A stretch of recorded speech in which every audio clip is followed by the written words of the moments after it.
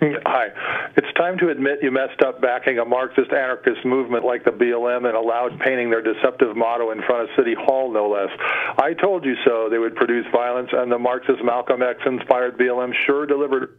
prediction. After $5 billion in national damages, destroying also the livelihoods of the very people they pretend to represent and innocent others, after dozens of murders, unaccountable assaults, arson, intimidation, and worse yet, convincing thousands of people that violence, rioting, looting, and shoplifting is now justified, necessary, and is now normalized. I say accept your judgment error and remove it, unless, of course, you actually agree with the national BLM organization headed by the likes of Melinda Abdullah, who idiotically calls for the abolition and dismantling of the entire criminal justice system. Yeah, sure, don't acknowledge crime skyrocketed in cities dumb enough to be intimidated by the BLM mob's defund police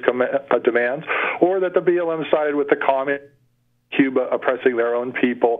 and perhaps the council members should stop reading and listen a little bit, or when the Paris couleurs now owns millions of dollars of real estate and won't open the books, or that the movement was founded on the lie of hands up, don't shoot, which never happened. The BLM is really dedicated to totally destroying both the justice system as well as our economic systems, because too many are Marxist anarchists who hate America or plain old violent extremists, revolutionists, and will enrage as much racial hatred as they can invent to achieve that destruction. Take a peek around the world, educating yourselves what happens when violence is normalized. It's kind of a similar situation to the glorification symbol of the vast collection of LGBT murals hung all over the Civic Center well beyond its stale date of June, which represents a very diverse moral system, not all of which is particularly